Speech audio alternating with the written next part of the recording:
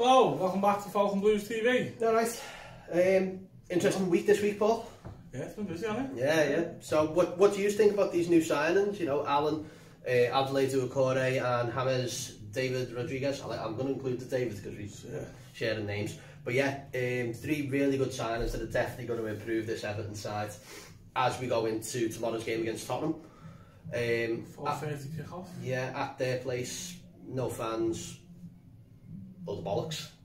Yeah. Football without fans to me is not, and as you know, as that saying keeps going. I don't know. I just the whole season starting again. It's just a little bit dull, monotonous, and I think until fans are in, then I'm excited. But I am looking forward to tomorrow, but I know what you mean. Without the fans, it just doesn't feel right, does it? It's friendlies. That's all they are. I doubt Rodriguez will start tomorrow. Do you not think? I don't think so. No. I think Alan and Doucouré may start, but we don't know how fit they are as well. You know what I mean? Well, according to Ancelotti earlier in the week, Alan is ready to go. Doucouré should be as well. He hasn't had much pre-season with Watford, but apparently he has been training and keeping sharp. I think it's all on James really. He might get like 30 minutes in the second half, maybe. Yeah, come on, that's a sub only. Yeah. How do you think they'd line up? Because obviously it's still going to be the back four as usual. Yeah. So, yeah, people are talking about like a 4-3-3, aren't they? But yeah. I don't know. I suppose we're going to find out tomorrow. I'd stick with 4-4-2 for now. I think with Carlo's mentality, the way he has been running, I think that it might be leading up to playing a 4-3-3 with the sides. 4-3-3, it'd be like Doucouré, Alan, Gomez, or maybe Sigurdsson. It just depends on who's fit and who he decides upon on that one. Yeah. And then if he's going with the three, it probably would be James, Calvert-Lewin and Richarlison up top. Yeah. Could even be Moise Kean. Make it Moise Kean a shot. Maybe. And then, you know, last 30 minutes, second half, give James a try in there. We just don't know. Let us know what you think in the comments. You know, how we're going to line up tomorrow. It's definitely interesting to see what we're going to be doing. But you know, I don't want to talk about rumours and stuff like that. But we had a little bit of a rumour before that Hudson-Odoi and Tomori are actually at Finch Farm, either going over the motions of a medical and, you know, negotiations to come in on loan. Happy days. I think another winger with Hudson-Odoi. I think he's a terrific player, really good talent. I did see Chelsea fans on Twitter moment saying that they'd rather keep him. Well, they're looking for another winger, so they can't see them letting one go out. But the way they're spending money, I think what they're saying is with Kai Havertz coming in, it sort of pushes Hudson-Odoi further down the pecking order. A lot of those young players that did well last season because they couldn't sign anyone, unfortunately, they're getting pushed out now, aren't they? You know what I mean? It's a shame because Lampard was doing so well with all these kids that he had at his disposal, and that he's had to, you know, he's been waiting for this moment really to just go out and spend. But you know, if these two come in, they'll definitely improve Everton. You know, definitely, especially Mason Holgate being out long term injured. 6 weeks, with a broken toe. We suspected that when he went off against against Preston, but it's one of those things. But another centre half does fill the void and helps, you know, it bolsters that side.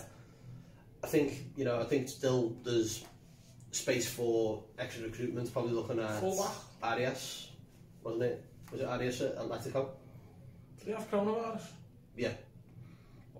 Well, so even if he signed, it could be a fortnight before he comes in. But apparently, you know, to fill that gap at right back for James COLIN. Yeah, someone could do with another right back.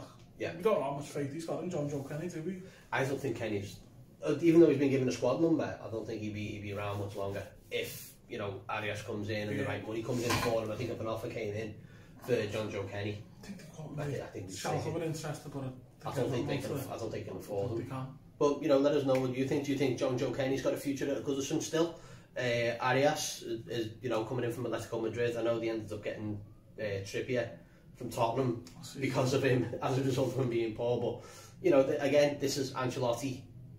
And, you know, if players he wants, then Ancelotti should be, you know, go and get whoever Ancelotti wants. Yeah. But looking at tomorrow, I've not seen any Tottenham news to really upset Everton. Apart from watching that documentary, like, That's last season. I couldn't watch it. I had to stop watching it when I said this in text. When Tom Hardy still sounding like Bane came out. No, listen, it would have been so much better if it was like, oh yes, Jose Mourinho. No, You know? but when he come out and said Jose Mourinho's here to try and bring back the glory days to Tottenham. What glory days? They haven't won the fucking league in 60 years. No. You know, FA Cup in longer than Everton. That show would be so much better now if yeah. Tom Hardy was just Bane throughout it. Yeah. Let's not stand on ceremony here. Someone needs to re-edit that show now with just quotes from Bane. She's from Parkinson, off again. But yeah, it's like a Camp Derby, wasn't it? Just, Camp David. Anyway, so what are your thoughts for tomorrow? Predictions? 1-1 draw. No, I'm going for a win. I'm back in Everton. I'm fully in the Everton camp here. I haven't beat Spurs since 2012 as well. That needs to change. 2-1. I think it's going to be a tricky game because I think Spurs, Spurs are Spurs and we're Everton. But I think this revitalised midfield that we've now got, and let's face it, it's revitalised. It's got players in there that can actually play football, and that's what we've lacked for so long. Bit of bite in midfield, some tackles getting put in, hopefully. We've lacked it for so long that I think, we're not having to bypass some energy in midfield as well. We're not having to bypass a midfield that is just utter dross. Yeah. So I'm going for a 2-1 win. Hope so. So let us know what you think in the comments down below. Make sure you like and subscribe to the channel, because without you, we're just two arseholes talking on our phone. So until then, we'll do a review after the game, hopefully with all 3 points and 2-1. Till then, up the fucking softies. COLIN, CHONG. See you in a bit. Easy.